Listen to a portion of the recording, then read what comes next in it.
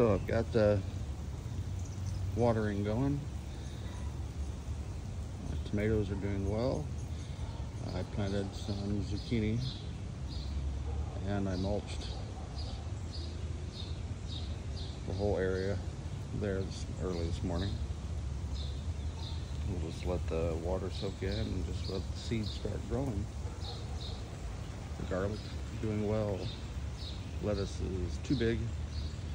Kale's doing good. Just got to keep the weeds out, which is why the mulch, which is just leaves recycled from last year. And then in that area back there, I'm gonna put peppers, some super hots. They seem to like sun and shade. They don't like full sun. So there's my garden as of May 21st, 2024. So we'll give you some more shots as we go on.